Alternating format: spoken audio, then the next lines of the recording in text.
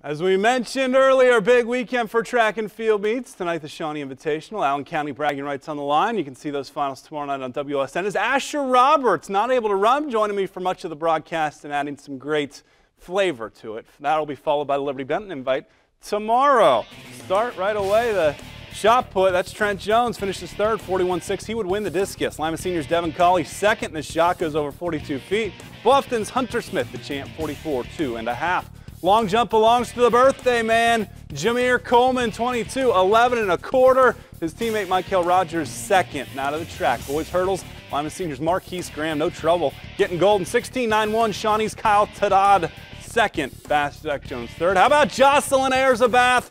Wins the 112.77, making Fast proud. Perry's Alana Sank second. St. John's Maddie Burguy third. Fastest man in Allen County today, it's Coleman again, 11.26 for the Thunderbird. Spartans Jaden Walker and Brian Mays Jr. go 2-3.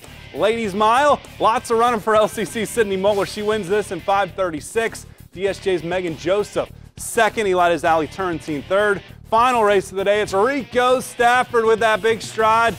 Winning the 4x4, Lima Senior takes it in 3 minutes and 30 seconds. Allen East in second. Delphus St. John's third in the 4x4. And the Lima Senior sweep ensues.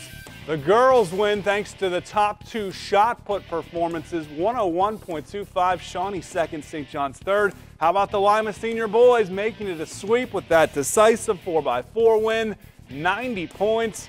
Great job by the Spartans.